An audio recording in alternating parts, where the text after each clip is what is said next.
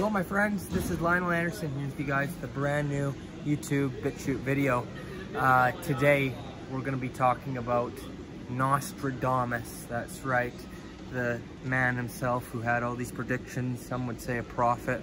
A lot of them come true, a lot haven't. But my friends, he predicted Queen Elizabeth and her recent death and what would happen soon after with the monarch. So we're gonna get into his prediction, what that's all about. So before we do, I'm just gonna encourage everybody to subscribe if you're new. As I say, subscribe to survive. I cover it all from occult, NWO, what's going on in the world, even UFOs and extraterrestrials, and much more. And if you enjoy my work, make sure you check me out on Patreon. The link is in the description. I got occult class, health class, and tons of other great things. All right, smash the like button too. It helps with the algorithms. Now let's get to it. Well, as you can see, I'm here in Amsterdam right now, live on location, checking out Europe. But yeah, we got to talk about this Nostradamus prediction. So back in 1555, my friends, he wrote a book of prophecies. And just for your information, if you guys don't want to take my word for it, I'm going to leave a link for you in the description where you could check this all out for yourselves. But he did have a prophecy where he talks about the death of the queen that would happen. And like I said, I'm going to leave the link below so you can see exactly what he said word for word. But pretty much to sum up the gist of what he was trying to say, he said that there would be a passing away of the queen due to a lung illness, something to do with her lungs. Now, I'm not sure, I haven't been following along too much to this stuff about what her cause of death was, but wouldn't that be something if they said it was with that sickness going around, if they blamed it on that, or something to do with her breathing? Well, that's what Nostradamus apparently said, it had something to do with her lungs, and that that she would pass away, and then, of course, it would be Charles who would become the king. But it would only last for a very short amount of time. That's right. He's not going to be, according to Nostradamus, Charles is not going to be king for very long. It won't last long at all. And the reasons from my research is given because of the controversy and with what happened with Diana. A lot of people in the UK have not forgiven him for that. He's not very well liked, Charles, let's just say. And there's, sorry, we got a helicopter going by, just bear with me for a second.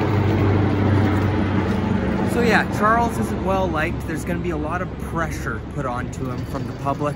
People just do not want to accept him because of all the stuff that happened with Diana, and he's just not a good guy, right? Plus, he's getting old, right? He's 73, 74, and he has health complications. So he's going to step down, is pretty much what the prophecy said. And that's going to leave who? Well, of course, Prince William. Well, lots of people, the brainwash community, they love Prince William. Even the ladies think he's a nice, handsome guy and all that. Imagine that, how somebody could think that about that goofball. But anyways, yeah, it's said that Prince William is going to take over the throne. And, but that's not where it ends. According to the prophecy, Prince William is going to bring about a republic. That's right, he's gonna end the monarchy. The monarchy's gonna fall. It's gonna be no more, my friends, once Prince William steps in as king. And I'm not saying Prince William's a good guy. No, he's part of the NWO agenda too. He's a lizard like the rest of them. But I think this is all planned out by the elites to bring in the republic, believe it or not. I think this is all a big agenda to go in with their next agenda. Maybe that's whatever that may be. Issuing in the Antichrist or something like that. I'm not sure exactly where it's going to be yet. Some people even think Prince William, King William, could be the Antichrist as well, which we're going to explore in a further video. Now, another thing I thought I'd bring up is there's this guy named Mario Redding, and he wrote a book in 2006 covering Nostradamus and his predictions, and he put his take on it. And his theory is that we may even see Harry become king, because in this same Nostradamus prophecy that we're talking about right now, Nostradamus says that the new king will be somebody you would not expect to be king, okay? So everybody expects, if Charles steps down, everyone expects that it would be William to be king since he's next in line, right? So what this guy's arguing is, well, if Nostradamus says it's somebody we won't expect to be, then nobody expects Harry, right? Even though Harry is 5th in line for the throne. Because you got William, and then you got William's children, then it's Harry. So it'll be interesting to see, but all I know is, you know, Nostradamus, he's gotten a lot of things right. A lot of things of his predictions haven't come true as well.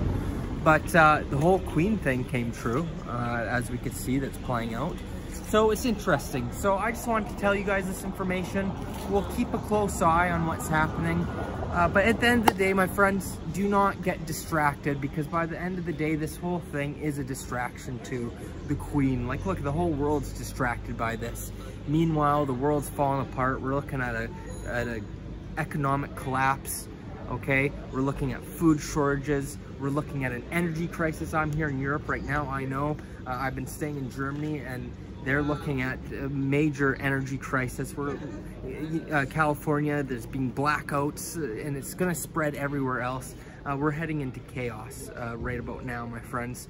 And who knows if they're gonna bring back lockdowns too, and new sickness and all that polio, right, in New York.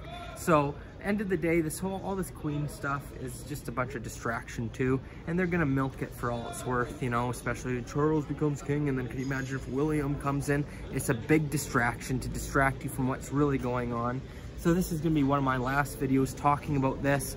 I just had to get a couple things out of the way. I might have one more video exposing King Charles and who he really is. That video will be next. So make sure you're subscribed. As I say, subscribe to survive. I cover all this kind of stuff. And like I said, if you're a fan of my work and you want to support me to help me to continue make these videos for you guys, check me on Patreon for a bunch of great different options. I got there exclusive videos, up to 3 or 4 videos a week. The link is in the description. Thank you so much, my friends. Share this video and let me know what you think about what I just said and what Nostradamus is saying. Leave a comment down below.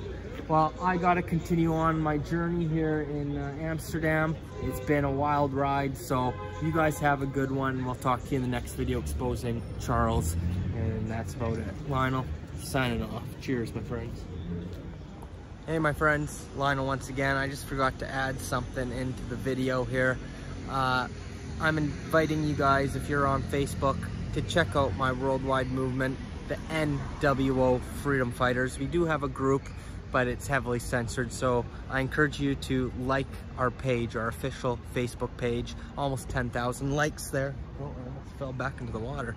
But yeah, check us out on the Facebook page. That's NWO Freedom Fighters, okay?